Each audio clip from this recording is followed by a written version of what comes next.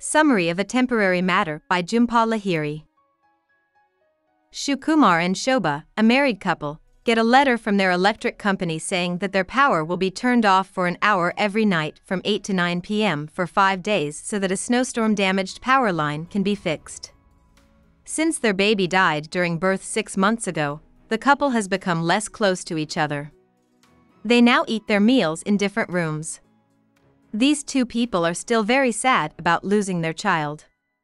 When Shoba went into labor, Shukumar was at a meeting, so he wasn't there to support his wife when their baby was born dead. This makes Shoba sad, and it makes Shukumar feel guilty for not being there. After Shoba's loss, Shukumar thinks about how she has changed. His wife used to be very good at planning ahead and love having people over.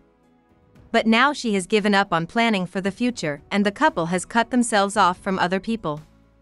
Because of the short power loss, Shukumar and Shoba have to eat dinner together or separately in the dark.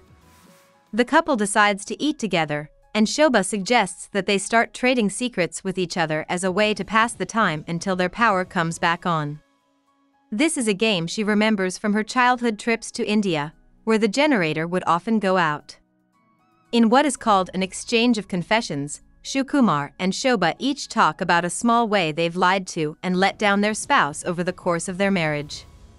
By telling each other these facts, Shukumar and Shoba can be honest with each other for the first time since their baby died, and their relationship seems to be getting better.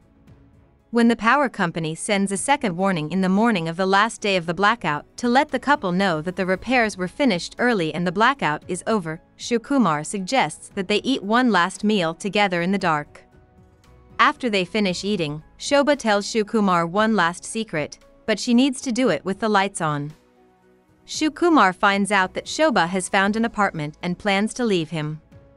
Shukumar understands that Shoba wasn't trying to fix their marriage by playing the game of sharing secrets. Instead, Shoba was getting Shukumar ready for this last, hard confession. Shukumar replies angrily with his own horrible secret. He tells Shoba what the baby's sex was, which she had hoped to never find out and thought Shukumar also didn't know.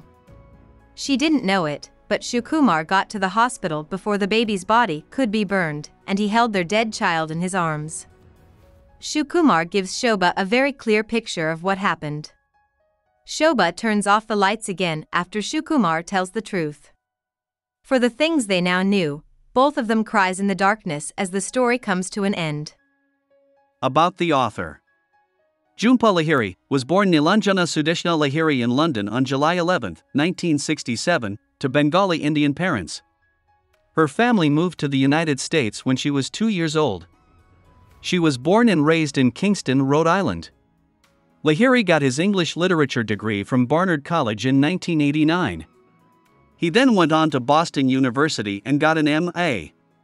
in English, an MFA in creative writing, an MA in comparative literature, and a PhD in Renaissance studies. Lahiri's short stories were turned down for years before Interpreter of Maladies came out in 1999.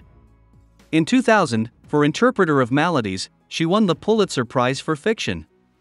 Lahiri has also written longer works, such as The Namesake, 2003, and The Lowland, 2013, in addition to her short stories.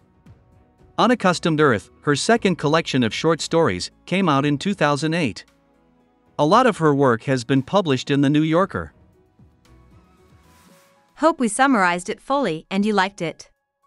Please hit the like button and subscribe to our channel so that we are motivated to create more videos.